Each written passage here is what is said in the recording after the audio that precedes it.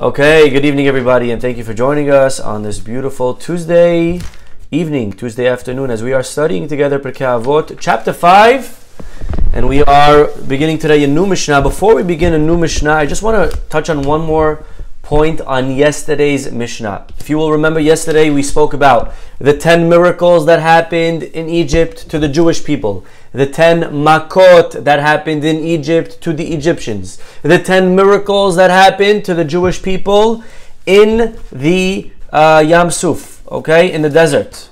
Okay, Asara Nisim happened at the Yam. Next, we then went on to the 10 times that we tested Hashem. Okay, we tried God 10 times, which we learned yesterday, very powerful lesson, that no matter how many miracles a person experiences in their life, you can see Hashem, black and white, miracle of miracles, the sea splitting, the man coming from the heavens, water from a rock, not just like a little water, Niagara Falls, for 3 million people in a desert for 40 years. I mean, how is that not evidence of Hashem? And still, with all of this, the Jewish people tested God 10 times, which we saw yesterday was a powerful lesson in itself, how sometimes seeing is not believing.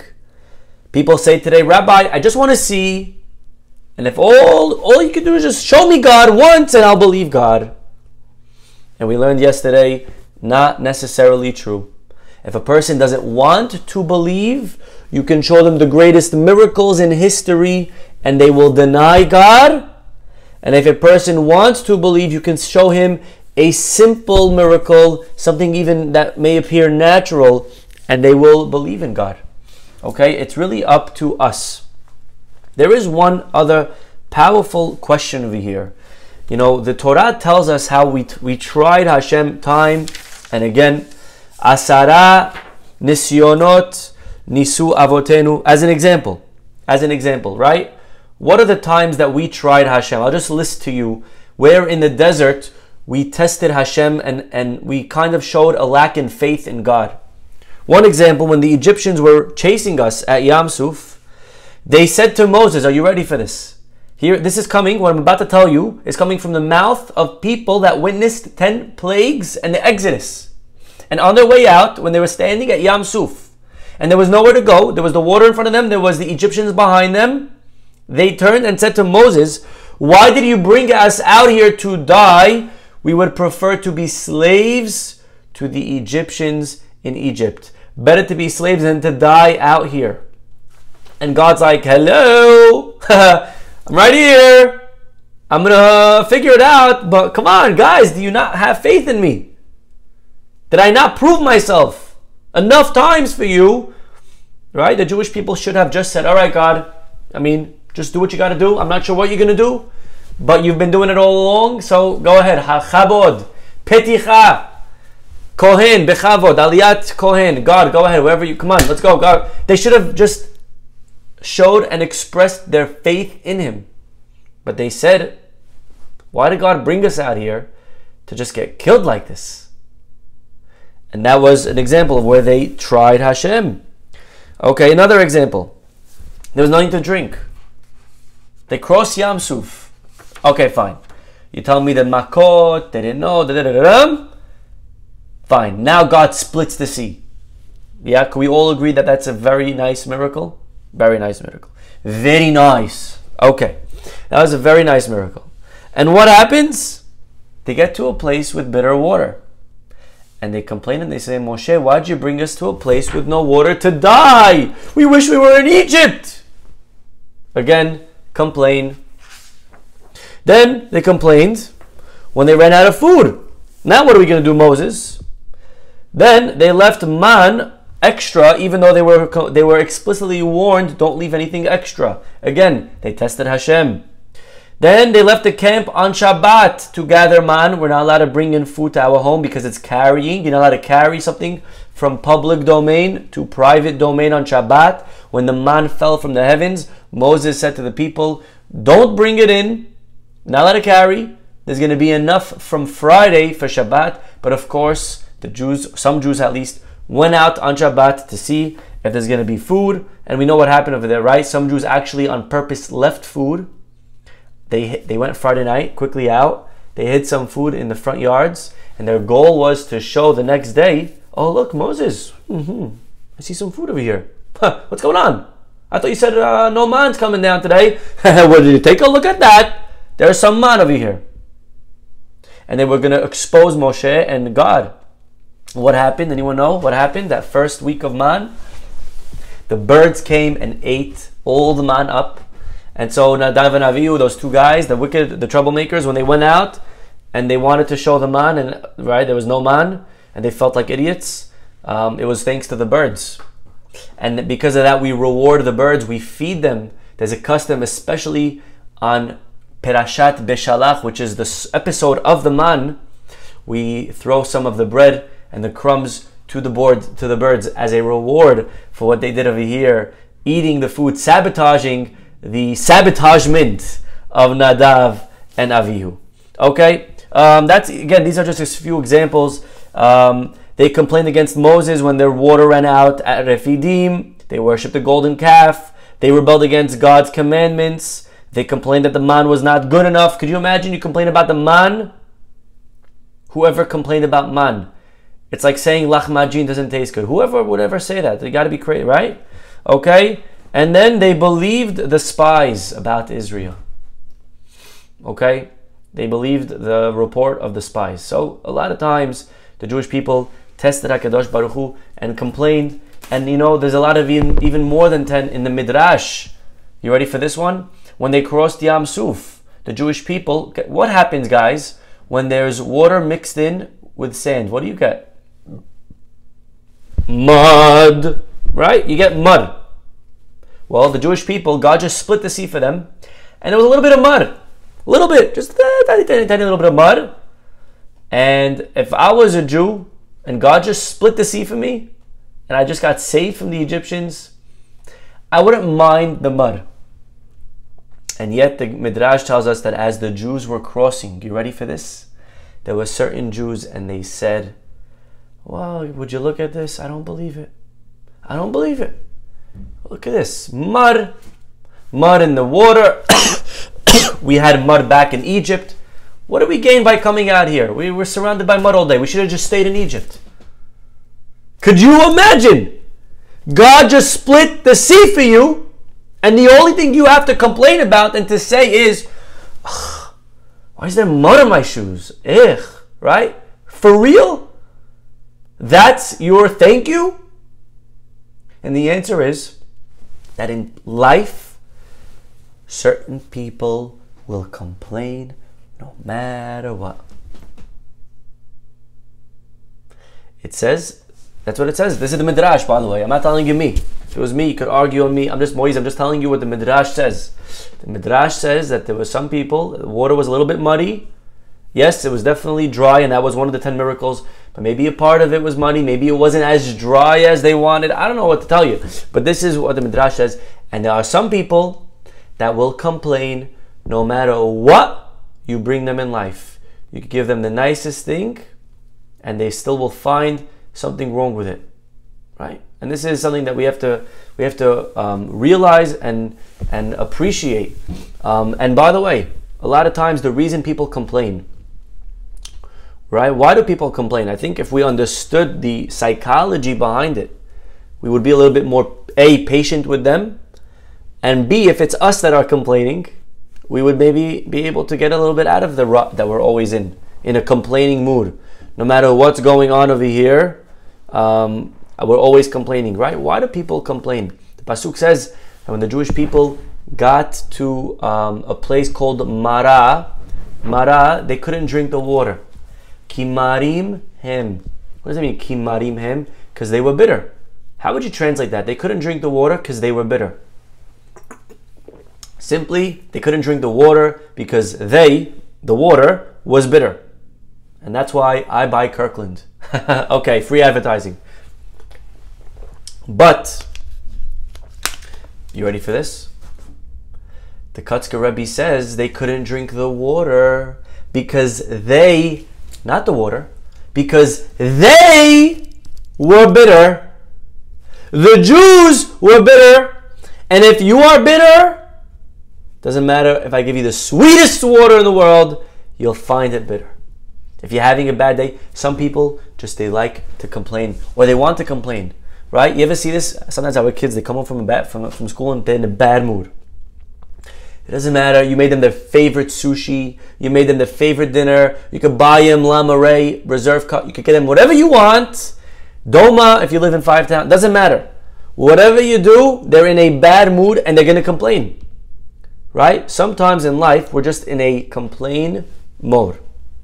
Right? We're not happy. We're in a very bad place. We're in a very bad space. And no matter what, everything and anything will bother me. This one's no good. My teacher, the food, too salty, too sweet, too this, too that. Why is the plate? Why is the hat? Right? And so whenever we complain or we see people complain, we should know and realize that it's probably something about in our lives that's going on that we need to first check and look into, more than the thing that we're complaining about. Because the thing we're complaining about is a red herring. That's not the real problem. The real problem is the person that's doing the complaining. There's something going on. You know, there was a guy who came, again, we probably said this before, but the man comes and he says, "Doctor, everything hurts." And the doctor's like, "What?" He's like, "Doctor, everything hurts." He's like, "Everything?" He's like, everything. It just, everything hurts. Doctor, everything. My life, it just, everything hurts. Come on, can't be. I never heard such a, what kind of symptoms? I never heard that symptom. Everything hurts. Not normal. He says, "I'm telling you, everywhere on my body I touch, it hurts." Doctor says, "Can't be. Let me check. Let me look into this." So the doctor, he touches the man on his shoulder. "Does that hurt you?" "No."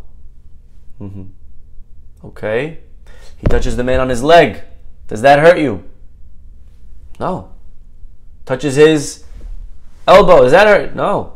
Touches his chest. "Does that hurt?" "No." And finally, the doctor smiles and picks up the man's finger. He says, "Look, Rohi, look, my friend. You have a cut. You have a paper cut on your finger. Everything you touch hurts. Not because your body is all aching. Because your finger is broken. Your finger has a cut on it." Right? Sometimes in life, we think everything's the problem. And really, not everything's the problem. Really, is a small thing in life that if we adjust, if we fix, that's why it's so powerful. You know, if things are bothering us, to speak to someone about it. And someone is not anyone. Someone is someone that's capable of helping us get through it. Right? If we're not happy, if we're going through something, sometimes speaking to a spouse, if they're capable, to a parent, if they're capable, to a friend, if they're capable, or to a therapist, it doesn't matter. Because sometimes life could actually be amazing. Sometimes we could actually have an amazing life and we could really be happy. And there's a tiny thing that we need to just adjust. A tiny thing, a little band-aid on my finger. And we think the solution is my whole body, I gotta start fixing everything. My whole life is upside down. Now your whole life is upside down. Relax, take it easy. I promise, it's a small thing. You'll see it's a small thing. The solution doesn't have to be crazy all the time. I know we think it's counterintuitive. Sometimes we usually think if I have a big problem, then the solution's got to be a big solution, and I'm really gonna have to, spend an arm and a leg on solving this. Not always. Sometimes a very small person. I'll give you an example. Person has very big problem. He always comes home, and dinner's never ready. House is always, flying, and he's starving. And he gets home, and he tries to be patient. After like 3 minutes, he's just like, huffing and puffing, and then they get into a fight every single night because dinner is not ready exactly, and he's starving because he didn't eat since, lunch. He's on some type of, diet, who knows, whatever. And so he didn't eat from 12, and it's already 8 o'clock, and he's starved, right? Maybe have like a little snack before you walk into the house to hold yourself till dinner. You know what I mean? Sometimes like a small idea could save us a lot of problem and a lot of heartache. Right? Maybe just eat something real quick on your way home, and you can stop. We could save ourselves from so many shalom bayit problems. Instead of coming home starving and then getting so annoyed if the food's not ready right away, have a little bar, have a little of drink, have a little food, something just to hold us, so that when we walk into the house, our fuse isn't going to ignite in 3 seconds. Something to give us to buy us a little bit more time. Again, this is just a silly example. I don't know anyone specific. I'm not talking to anyone. No one called me, I promise. No one called me yesterday on the chat that's listening. I don't know. People sometimes, they're like scrolling through the names. I wonder who's the rabbi talking about on this one. Maybe it's you. Is that you, right? I promise. No one specific on the chat tonight that I'm thinking of. I'm just giving you an example. And it wasn't me either, okay? If you're thinking, by the way, it's probably the rabbi. No, also, food's always ready when I get home. Baruch Hashem. God bless. And I eat before, so hence the weight gain lately. But either way, a lot of times, sometimes, a little solution, we could really boost our lives tremendously. We could really solve so many problems. So that's, anyways, one interesting lesson from yesterday's Mishnah. Some people, they're going to complain no matter what. Okay. One last thought, by the way, on this Mishnah before we go to today's Mishnah.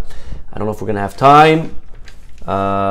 Yes, Amen. Hashem bless my wife. Yes, God bless her. Thank you so much. I will forward the memo. Okay. But I want to just share with you one last very interesting thought. Why does the Torah list the 10 times that we upset him in the desert? Isn't that Lashon Hara? It's an interesting question. No? By the way, I could ask this on any sin that's listed of anyone in the Torah. How come the Torah is allowed to tell us of a sin that they did? I'm not allowed to do that. I'm not allowed to come on this chat and say, hey guys, good evening. Thank you for joining us on this beautiful Tuesday morning. And by the way, I just want to let you all know what X, Y, and Z did yesterday. Just in case you were wondering, I was walking in the street and I did see them, just FYI, just some, no better way to start a shir than with some nice Lashon Hara. You know what I'm saying? I'm not allowed to do that. I'm not allowed to share with everyone on the chat gossip. And yet, Torah is telling us about the sins that certain people did. And everyone's writing the answer beautifully. That all of it is leto'elet. It's all something that we can learn from. The Torah is well above Lashon Hara. Excellent ideas. And the question is, okay, good. So what is the lesson that we are to learn from this episode? The 10 times that we tried Hashem. And lesson number one is look how patient HaKadosh Baruch Hu is. If it was me, if I was God, I'm done. Excuse me? Right? That's my thank you? That's how you thank me for the 10 plagues? Wasn't enough for you? And I split the sea, wasn't enough? And now you're doubting if I could take you into Israel? You're calling the Egyptian God stronger than me? Alright, see you later. Atutalur, bye-bye, and good luck to you, my friend, right? And I'm just gonna ditch the Jews and I'm out. I check out. Good luck and the desert and all the elements. See you later, man. I don't need this. I did not sign up for this. I'm God. I'll get another nation and I'll start over. But look at HaKadosh Baruch Hu. He's so patient. He will never give us up. No matter what we did wrong, no matter how many times we mess up, the Pasuk says, Lo me'astim velo ge'altim. This is a promise. Rabbi, could you please translate that? Okay, fine. The Pasuk says, I will never despise them. I will never be disgusted from them. God, you ready for this? God signed a forever ketubah. God signed a marriage agreement with us with no divorce option. There's no get, okay? Not a get refuser. No get. There's no get possible between us and HaKadosh Baruch Hu. He will never. That's very comforting to know. Now again, He may punish us. He try to bring us back slowly, different. But God will never wipe out the Jewish people. He will never allow us to be extinct. Look at us. We're here today, Baruch Hashem. We are strong. We are successful. We are providing. We are doing. We are giving. This is all because of one reason. If If anyone says, by the way, Rabbi, Mr. So-and-so, could you show me a miracle today? I want to see a miracle. Very easy. If someone asks you today, show me an open miracle, all you got to do, take your finger like this, go like this, you ready? And go like, no, I'm kidding. Take your finger and point at a Jew. All you got to do is point at a Jew. You want to see miracles? That, my friend, is a miracle. The fact that the Jews are still here. Bechol dor vador omdim aleinu lechalotenu. They have tried to kill us not once, not twice, not 10 times. In every generation, there's another Hitler, Yamah Shemo. There's another person, Haman, that's coming to kill the Jewish people. And we are here for one reason. We're here for one reason, because God swore, Lo me'astim velo ge'altim. I will never get rid of them. That's it. We are stuck with Hashem forever. That's pretty good, no? I'll take that any day. I'll take that any day. That's one beautiful lesson. But there is one more very, very powerful lesson over here. There are two types of people. There are some people that are very gullible. Please feel free to write in your synonyms for gullible for all of the chat lovers. Okay? Some people are very gullible. And some people are the opposite. They're very critical. Okay? Is that fair to say, those two opposites? Some people will believe whatever you tell them. Very naive. I like that word. Thank you, Marie. Some people are very naive. Some people are very critical. Okay? No matter what, they won't accept it. They're very tough, very hard to please, right? Everything, they're skeptical, whatever you tell them. They need to, I don't know, I gotta look into it, I'm not sure, I don't, right? Some people, and I'm sure there are people that we know in our lives, you can tell them a story on the Shabbat table, by the way, and they're like, wow, amazing, right? Some people. And then some people are like, come on, Rabbi, you don't really expect me to believe that story ever happened, right? You have those two types. And I'm sure at every seder table, there are both types of uncles, right? The skeptic, and then the one that's very naive. And I don't want to give them, I don't want to coin them in Hebrew. I don't want to get in trouble. But either way, those are two types of people, right? The believer, very easily convinced, and the other guy who is very hard to convince, okay? Now, sometimes we think, and you'll speak to people that think that, the earlier generations, our ancestors, our forefathers, whether it was in Europe or Syria or Lebanon, wherever you're from, Iraq, sorry, didn't mean to offend you, Temani, of course, whatever, okay, Europe, Africa, Asia, wherever, I said them all, okay? Wherever you're from, some people are like under the impression that they were so primitive. Let me tell you, my ancestors, they were so tamim. Just whatever you told them, they believed. They believed in all this hiji-biji, demon stories, angel stuff. And today, come on, we're, 2021, and let's get with the program a little bit and stop with this nonsense. And this is a little bit dangerous. You know why? Because we may then, that could lead a person to say, if that's the case, then I'm not bound by the Torah. My ancestors accepted it, but they were very naive. Moses came, and he convinced, there's no God. The Torah is not written by a God. There was this guy, Moses. He was an amazing salesman. He was very, very talented, creative, imagination, maybe a little bit on the ADD side of the spectrum. But either way, the guy came along and he sold this group of people that were very naive. He just sold them this whole religion, and he convinced them out of nowhere to accept God, and he brainwashed them and said, hey guys, you just saw me speak to God, right? You just saw me. I just did it. Yeah, sure, Moses. Yeah, we just saw you. And now you have this whole guy that convinced all these primitive people and gullible people and naive people that there is a God, and he sold them a book, and then they taught their kids, and that's how Judaism came about to be, 3,000 years later. And by the way, what I'm telling you right now is not something that I'm making up. There are people today that believe this, that the whole Torah is made up. Moses made it up. He was an amazing orator. He wrote the Torah himself, sold it to a group of people that became the Jews many years later. And he started this religion from one guy.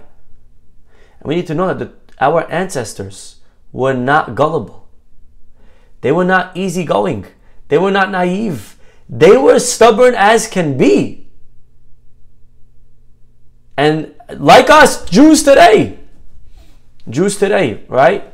You tell them, sir, please put your mask on. No, I don't want to put my mask on. I'm not, right? We are stubborn, right? You ever see Jews on an airplane?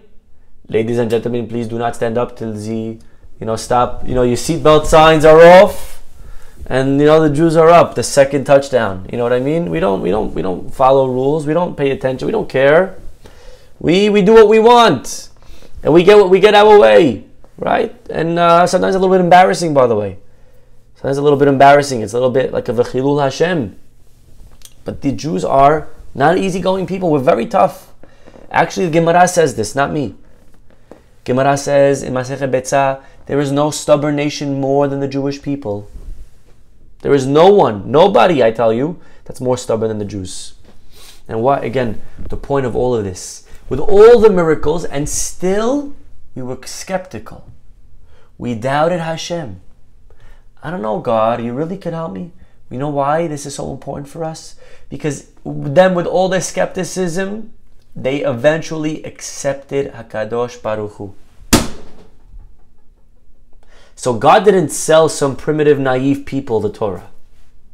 No. They were fighting. They were fighters. They didn't believe. They fact-checked everything. And they accepted it. They accepted it. That's much more powerful. That is much more powerful. It's like convincing. Imagine I told you, I have this guy who's,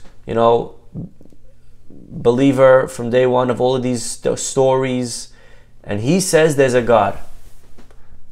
Okay, and then I bring you another guy who's a big thinker, rationalist, atheist, someone that really hard to please, hard to accept.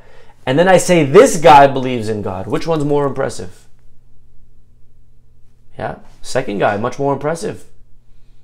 If I bring you someone that's telling you stories of in Morocco, the grandma, she saw a demon and then she gave him an apple, right? And I tell you the whole story, God bless, I'm hearing these stories all day. My wife's half Moroccan. God bless him, And then you hear it from someone else who's the opposite. It's much more. Our ancestors, they were very, very hard to please. They were not. Rabbi, are you saying they weren't Moroccan? They were very hard to please. And that is the message of why the Torah lists time and again all of the times they tested Hashem. We didn't accept God right away. We didn't accept Him. We wanted proof. And even after He proved, we wanted more proof and more proof. And again, there's another very powerful lesson. And this is what the Pasuk means, and we'll end with this. We say in Shir HaShirim, Ani Homa. I am like a wall. What does it mean, a wall? You ever saw a wall? Try to move a wall. Good luck. It ain't going nowhere. The Jewish people are like a wall. We are so stubborn. And that's one of the greatest praises about us, by the way. The fact that we're stubborn. Because yes, stubborn means very hard to convince. But you know what else it means? It means that once you did convince them, you own them forever.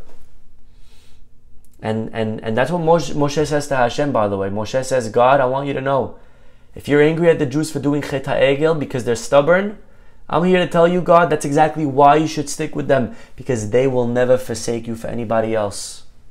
And just like Hashem will never give us up, and just like God will never let go of a Jew, and God will never divorce us, that is a mutual relationship, and we will be willing to die for Hashem. The Jews have died, we will do it again if we have to. Am Israel, we have given up our lives. That is how unwavering our commitment to HaKadosh Baruch Hu is.